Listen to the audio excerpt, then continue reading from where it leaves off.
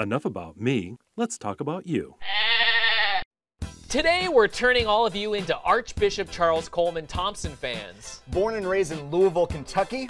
It's pronounced Louisville. Louisville, Kentucky. Archbishop Thompson attended Bellarmine College and went on to be ordained to the priesthood in the year of our Lord 1987. That's the year Full House debuted. Big year. He was named Bishop of Evansville by B16 in 2011 and Archbishop of Indianapolis by Pope Francis in 2017. And he rocks Twitter and Instagram like a champ, posting pics of the Indy 500 and tons of other good stuff. And we wanted to highlight Archbishop Thompson today because of his role in standing up for immigrants, including walking alongside a mom of 2 who was facing deportation, giving us all a great example of what it means to stand side by side with our sisters and brothers.